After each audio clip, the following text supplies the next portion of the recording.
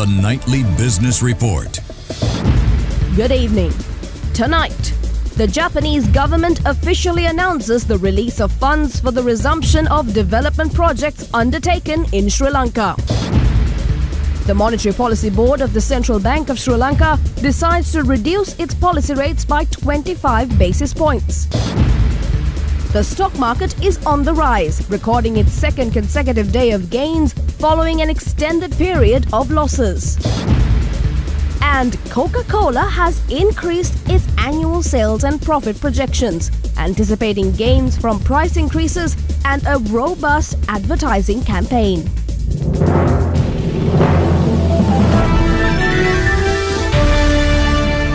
A very good evening and thank you for joining us. After signing the agreement with the Official Creditors Committee, a special press conference to officially announce the release of funds for restarting the projects was held today at Randora Auditorium of the Ministry of Finance. The press conference was held under the chairmanship of Mr. Mizukoshi Hideaki, the Ambassador of Japan, Mr. Tetsuya Yamada, the head of JICA Sri Lanka office, and Mr. Mahinda Sriwardana, Secretary of the Ministry of Finance.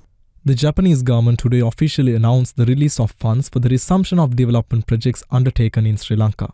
The Japanese delegation visiting Sri Lanka recently had lauded the successful completion of country's debt restructuring process, noting that it has paved the way for the resumption of Japanese official development assistance projects. The Japanese delegation had noted that several projects that are currently suspended, including the Bandaranaike International Airport Development Project, the Colombo Port Eastern Terminal Development Project, the Central Expressway construction, and the Digital Broadcasting Project can be promptly restored. Additionally, the delegation highlighted that potential to resume the light railway transit, which was halted by previous government. They are actively assessing locations to re-implement this project, recognizing its significant potential to alleviate traffic congestion in the Colombo city. The Treasury Secretary Mahinda Sriwardana said that the cash flow provided by debt treatments have resulted freeing up a great degree of fiscal space to prioritize public service, and the decision to make immediate disbursements will also support cash flows and interest rates. The cash flow relief provided through this debt treatment frees up a great degree of fiscal space for Sri Lanka to spend on priority public services such as healthcare and education instead of debt service in the short term.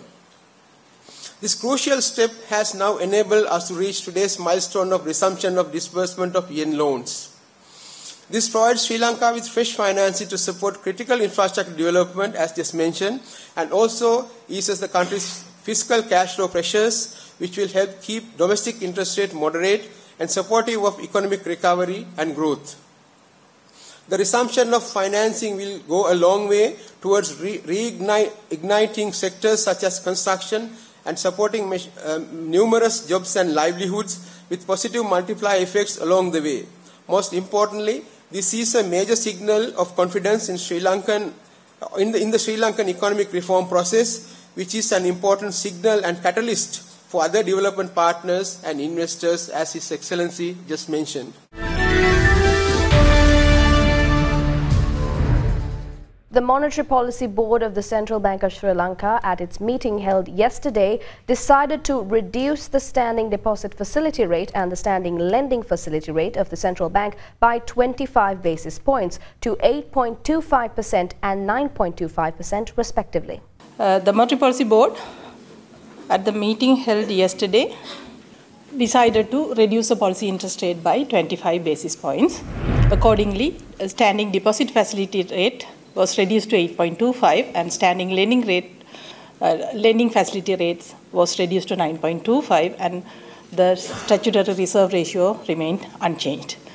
With the cut yesterday, the total reduction in policy interest rates during this easing policy cycle, which started in June 2023, has been 725 basis points. In response to a question posed during the press conference regarding the possibility of the central bank adopting to non-monetary policy strategies to stimulate credit and economic growth, Central Bank Governor Dr. Nandalal Veerasinghe asserted that the central bank has no intention of implementing non-market-based monetary policies. I don't think there's no administrative, basically, credit administration is not part of central bank policy now. It's very clearly monetary policy inflation targeting framework, which is best for the country, is targeting short-term interest rates, and we expect that could be transmitted through market-based mechanism. through the economy. I don't think central bank has no intention to have non-market-based monetary policy instruments or tools. A government statement said that Sri Lanka's cabinet has approved a national anti-corruption agenda, which also incorporates findings of a technical assistance report by the International Monetary Fund. Under the plan, Sri Lanka's anti-bribery law would be revised in line with the United Nations Convention Against Corruption and a Financial Action Task Force. Several key measures identified in an IMF governance diagnosis report will be incorporated. A new management plan for the Employees' Provident Fund would be prepared and a state-owned enterprise reform policy would be implemented. These include developing an anti-corruption plan for 2025-29, amending the National Audit Act, introducing measures to act against money laundering and proceeds of crime, strengthening provision to file cases against corruption, implementing a law on state procurement, disclosing tax losses under the Strategic Development Act, and suspending the SDA until a transparent framework is published to give incentives. As per the provisional data released by the Sri Lanka Customs, the merchandise export performance in June of 2024 amounted to $1,031.2 million, recording an increase of 2.58% compared to the month of June of 2023. This was mainly due to the increase in earnings from export of apparel and textiles, tea, rubber-based products, coconut-based products, food and beverages, and spices and concentrates. The export performance in June 2024 increased by 1.97% compared to May 2024. The estimated value of services exports in the month of June 2024 was $323.13 million, increasing 39.05% over the corresponding period of 2023. Consequently, total exports for June 2024, including both merchandise and services, were recorded at $1,354.32 million, increasing 9.42% over the corresponding period of 2023. Export earnings from apparel and textiles increased by 4.22% year-on-year to $446.54 million in June 2024 compared to June 2023. Export earnings from tea, which made up 12% of merchandise exports, increased by 9.18% year-on-year to $121.76 million in June 2024 compared to June 2023. Export earnings from rubber and rubber finished products have increased by 11.8% year-on-year to $82.63 million in June 2024. On monthly analysis, export earnings of coconut-based products increased by 15.54% in June 2024 compared to June 2023. Let's go for a short break. This is the Nightly Business Report.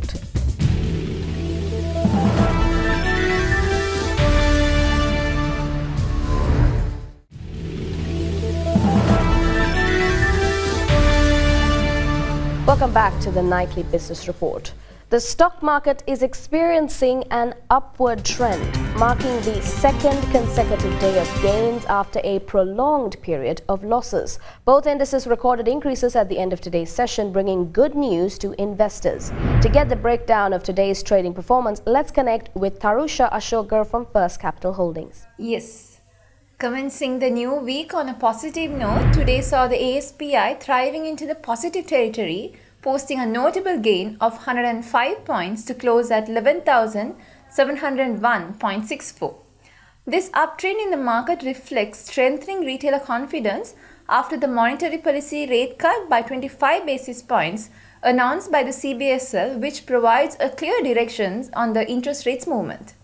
Also, at this low interest rate environment, investors now start to look for alternative investment options to maximize their returns. Following the consecutive panic selling witnessed during the last week, we can see the positive sentiment extended to the banking sector today, with the entire sector experiencing price gains led by Hatton National Bank and Commercial Bank as the largest positive contributors to the ASPI. Dominated by retail participation, turnover recorded at LCAD 591 million, largely contributed by banks and capital goods sectors. Moving on, top gainers for the day include Nation Lanka Finance, Blue Diamond Non-Voting Share and the Mercantile Shipping Company. While top losers for the day are Tess Agro, Mylan Developments, Bansai Resorts, Hikkaduwa. Yesterday, the central bank announced its new policy rates, resulting in a rate decrease, and today a bill auction was held to gauge the market's response. To provide an analysis on how the policy rate decision impacted the bill auction and to discuss the auction's outcome, we have Netli Fernando from First Capital Holdings standing by. Thank you. The Central Bank of Sri Lanka held its LKR 160 billion T-bill auction on the 24th of July 2024, where the total offered amount was fully accepted at the auction today. All auction maturities witnessed higher reception during the day, whilst auction yield rates declined by over 12 basis points for the third consecutive week. 91-day maturities witnessed a decline of 41 basis points, which was accepted at a weighted average yield rate of 9.14%. 182-day maturities declined by 44 basis points, registering at 9.34%, whilst 364-day maturities experienced a dip of 12 basis points, registering at a weighted average yield rate of 9.95%. The main reason for the yield rates rally down was the positivity surrounding the decline in rates at the monetary policy announcement, where the central bank reduced the standing deposit facility rate and the standing lending facility rate by 25 basis points to 8.25% and 9.25% respectively. This decision was taken mainly to encourage financial institutions to lower their lending rates and make borrowings cheaper to stimulate economic growth and to maintain the inflation target at 5% over the medium term. Though the reduction in monetary policy rates was subtle relative to the previous monetary policy decisions, this rate cut is more of a directional signal by the central bank about its future expectations and the stance. However, the secondary bond market did not reflect the outcome of the monetary policy decision during today, as it reflected a mixed sentiment. Addition to that, liquid tenors 2026, 2027 and 2028 entice most of the trades during the day.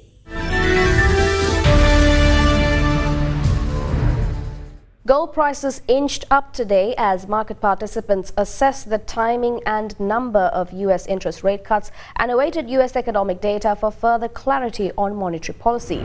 Spot gold was up 0.2% at $2,413.63 per ounce, while gold futures gained 0.3% to $2,414.40. The Fed will cut rates just twice this year, in September and December, as resilient U.S. consumer demand warrants a cautious approach despite easing inflation.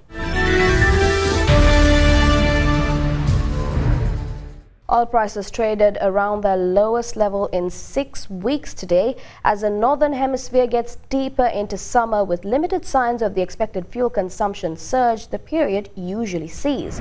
Brent crude futures for September rose 66 cents or 0.8% to $81.66 a barrel. U.S. West Texas Intermediate crude for September increased 65 cents or 0.8% to $77.61 per barrel. Today, the market saw only a slight reprieve as prices snapped 3 straight sessions of decline on falling U.S. crude inventories, and growing supply risks from wildfires in Canada boosted prices. The Sri Lankan rupee has appreciated slightly against the US dollar today after depreciating in the previous days. Accordingly, the buying rate of the US dollar has reduced from 299 rupees and 29 cents to 299 rupees and 7 cents, while the selling rate has also dropped from 308 rupees and 54 cents to 308 rupees and 39 cents. Let's now take a look at the rupee's exchange rates against the other global currencies.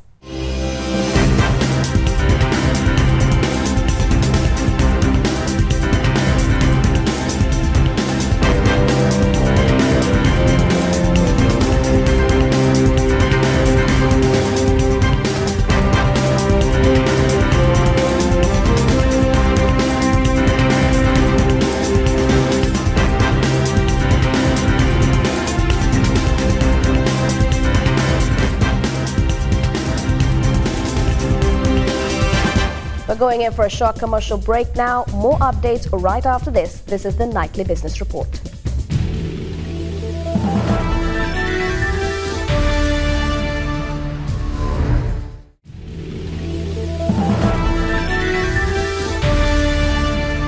Welcome back to the Nightly Business Report. Evolution Auto is pleased to announce the launch of its first electric vehicle lineup, which is a pioneering joint venture among Sensei Capital Partners, Appman Group and Sino-Lanka Private Limited, designed to transform the sustainable transportation landscape in Sri Lanka. Guided by its mission to bring advanced electric mobility solutions to fruition, Evolution Auto is doubtless poised to change the way Sri Lankans move around, mindful of environmental sustainability and national economic growth. This new EV lineup includes Mahindra Trio passenger and cargo three-wheelers that have already gained credibility through their resistant and high-performance regime, Ather electric scooters blending a mix of cutting-edge technology and superior performance, and lastly the Revolt electric bikes, most popular electric bike brand in India. Incorporated with the vision to enhance sustainable mobility, Evolution Auto joined hands with some of the most renowned electric automobile brands in the world. These partnerships will ensure that some of the world's chic, most eco-friendly and economical viable electric vehicles find their way into Sri Lanka. The initial public offering of shares of Cable Solutions Limited, which opened yesterday, received broad-based interest from a diverse range of investors. The offer was oversubscribed and subsequently closed at 4:30 p.m. the same day. Managed by Asia Securities Advisor Private Limited, the issue saw subscriptions for 14,666,600 new ordinary voting shares of the company, together with the sale of an existing 66,120,000 shares of the company by 4 of its non-majority shareholders. The company was able to successfully raise 109,999,500 rupees by way of its offers for subscription. Investors will be notified of a fair and transparent basis of allotment together with the date of listing in due course. Founded in 2008, CSL is a subsidiary of ACL Cables plc and has expanded its footprint across international markets, with exports accounting for substantial 94% of its 3.3 billion rupees revenue in the financial year 2023. CPA Australia, one of the world's largest professional accounting organizations, in partnership with Daily FT, yesterday hosted a thought leadership forum at the ITC Ratnadipa Hotel, Colombo. The event was titled Digitalization, AI and the Future of Business and was attended by over 100 C-suite executives, senior professionals and other revered guests. The event opened with a welcome address by CPA Australian President, Board Chair and John Curtin University Distinguished Professor Dale Pinto, who spoke extensively about technologies such as artificial intelligence, impact on business and opportunities brought together the accounting industry. Opening the address was followed by a stimulating discussion with a panel of esteemed experts from multiple fields, including Brandex Group Digital Transformation Chief Operating Officer Oshada Sinanayaka, Nihal Hettiarachchi and Company Chairman and Managing Partner Dinuk Hettiarachchi, former Sri Lanka Securities Exchange Commission Director Chiranthi Kure and CPA Australia Director Kaushika Jayalath. The panelists offered thoughtful and detailed responses, ensuring that session was highly informative and enriching for everyone in the audience. In a landmark achievement for Sri Lanka, onlineaccounting.lk has received the ACCA UK's Gold accreditation as a learning partner, making it the first Sri Lankan institute to achieve fully online Gold accreditation from ACCA Global. The ACCA, the largest professional accounting body in the world, is recognized in over 180 countries. Established in 2019, onlineaccounting.lk is Sri Lanka's pioneering virtual learning platform for professional qualifications. The award was presented at ACCA Sri Lanka head office, attended by the head of ACCA South Asia, Ms. Nilusha Ranasinghe, the CEO of onlineaccounting.lk, Mr. Hashan Waduge, and other representatives from both organizations.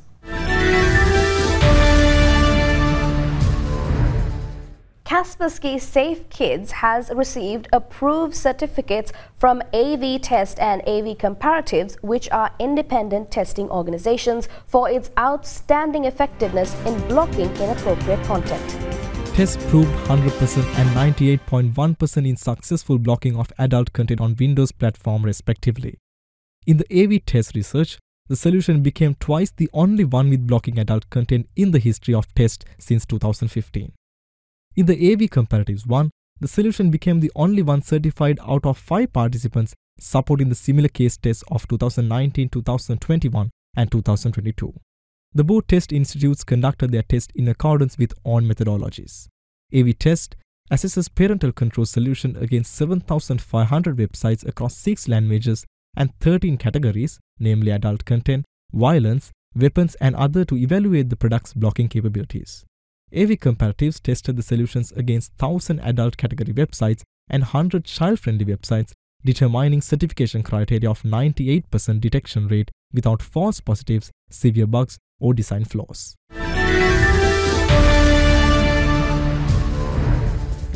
Let's take a short commercial break. This is the Nightly Business Report.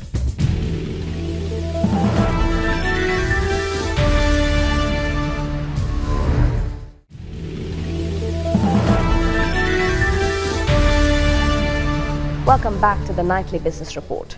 In Asian trading today, Japan's benchmark Nikkei 225 slipped 1.1% to 39,154.85, with the Japanese yen trading at its highest level in weeks ahead of a Bank of Japan policy decision next week.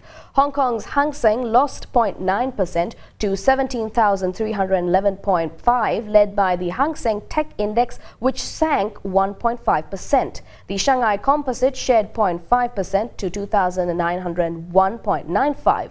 Australia's S&P ASX 200 edged 0.1% lower to 7,963.70. South Korea's Kospi dropped 0.6% to 2,758.71 as heavyweight Samsung Electronics plunged 2.3%.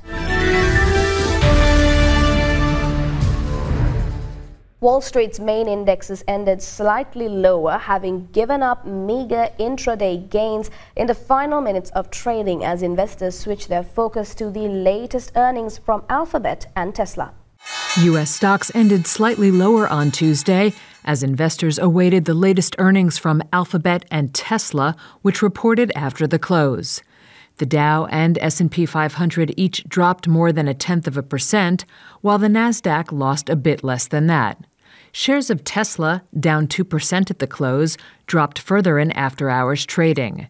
The EV maker said its second quarter margin dipped as price cuts and incentives to spur sagging demand continued to hurt Tesla's bottom line. And shares of Alphabet, marginally higher at the close, rose about 2% after hours.